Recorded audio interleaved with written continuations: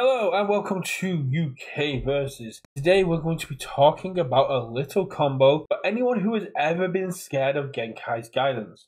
That's right, boogeyman of actions that everyone is fearing when playing their kill attack.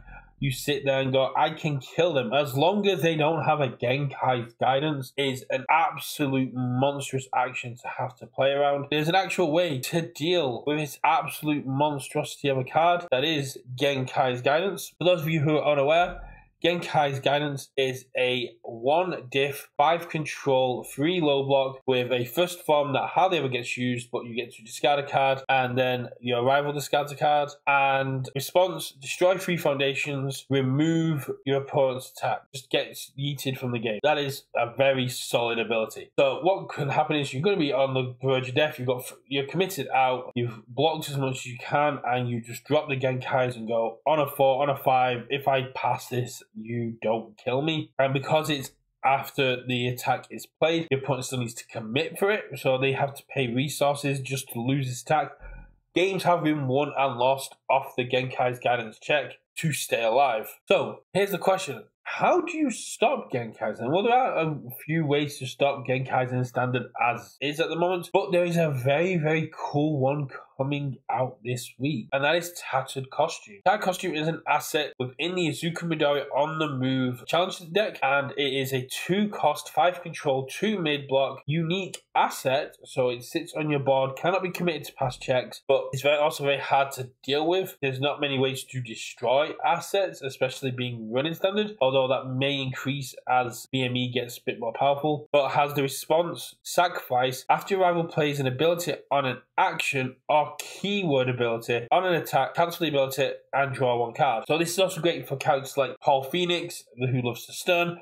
It's a great way of stopping your opponent from EXing, from powerfuling, from just doing a lot of the stuff that they can do to kill you. But my head immediately went to Genkai's guidance. Just being able to pop this off and go, yeah, my attack gets to keep going through. Just having it sat there can force your opponent to go, you need to have 2 Genkais. If you don't have 2 Genkais, I'm going to win this battle. And even if you have 2 Genkais, you're going down 6 foundations. I'm in a good position either way. But Tattered Costume just keeps you alive, replaces itself from the stage, and just denies all these actions that can cause so much trouble. But it is a one-time use. You do sacrifice it, you just go to the discard, and then your opponent gets to go, well, that's gone now, I don't have to deal with that again. Unless they do. Let's look at Attack on Titan Battle for Humanity. And the lovely action, Strategic Maneuver. A 0 cost, 2 mid block, 4 control with form, remove, choose 1 asset in your discard pile. If the card's printed difficulty is 2 or less, you may discard 1 card. If you do, build the chosen card, otherwise add it to your hand. So I play my attack, my opponent Genkais it, I use Tattered Costume, my opponent goes, fine,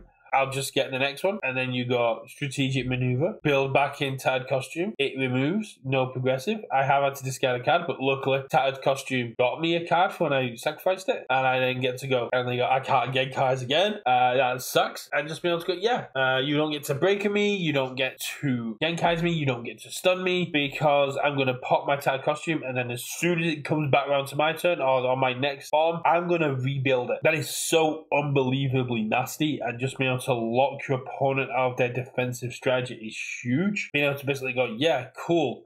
You may have Genkais, you may have Breaker, but they're not touching me in my turn. You pop off Breaker, I got Tattered Costume, I got Strategic Maneuver, bring back my Tattered Costume, play my next attack, you go Breaker, I go cool, I'll cancel it again, play my next attack, and I've just got through my turn without having to mess about with my checks, because this asset is so very powerful, and Strategic Maneuver lets me play it twice in a turn, or lets me play it, and then at the end of my turn, build it back in, going cool, here's that threat again for you to have to deal with. I think this is so very powerful, and I think it is something that is going to be absolutely monstrous when someone pulls it off. I know a couple of people are already testing out this combination, and I think this is an absolutely solid play, because your opponent has no way to interact with it outside of more action and more asset hate. If your opponent commits it with Vast Hybrid Commit Kraken, if your opponent destroys it or flips it with other asset hate, you can always get it back by destroying it as a foundation, or if it gets destroyed, rebuild it with Strategic Maneuvers. That's one of the beauties of this combo, unless they can remove it, which which I don't think there's asset removal at this moment in time. Strategic maneuvers means that it's always going to be online in your turn, and you just get to pop off. Ultimate irony will be popping off a tattered costumes to stop a breaker, using strategic maneuver and getting stopped by your opponent's tattered costume. You get that mutually assured destruction when there's 2 tattered costumes down. But at that point, if everyone's playing tattered costume, then actions might not get to see as much play. It's one of those evolutions of the meta thing. I think if this can really pop off, this is going to be very solid, and it's going to just show up going, yeah, breaker, Genkais, evil versus good, all these actions that people are relying on to further their goals, they just don't get to do anything. That was a dead card. You just discarded a card for nothing. My tattered costume just read, discard a card, or waste an ability. This can keep you alive. This can end a string from your opponent, or can keep your string going. I think this is an absolutely solid card to get hold of it, and I love the alt on this. But the Izuku Midoriya on the move challenger decks do drop October 11th. They are very powerful cards, and I think this is a very powerful challenger deck. Don't listen to Richard. Richard is a naysayer. I think these cards are going to be absolutely everywhere at the UK regionals. I wouldn't be surprised if Oceania have some people playing this as well. It's a very, very cool deck, and if you're not set up to beat it, you're just going to lose to it. And I'm very excited to see where this actually takes the meta, because we're getting so many cards coming in now that's so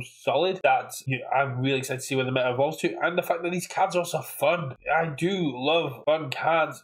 Being competitive is great, but if you're not having fun, what's the point? And Izuku Midoriya is so much fun. What do you think of this combo? Is it a combo that had occurred to you? Have I spoiled the spice that you are going to be running at your local star championships, or that you're going to be running at the regionals that you'll be attending? Or have you never thought about this before and you just now want to go and try it out and see if it works for yourself? And if you have any combos yourself that you would love me to cover or give my opinion on, do let me know. I will catch you all in the next one, my friends, and have a good one.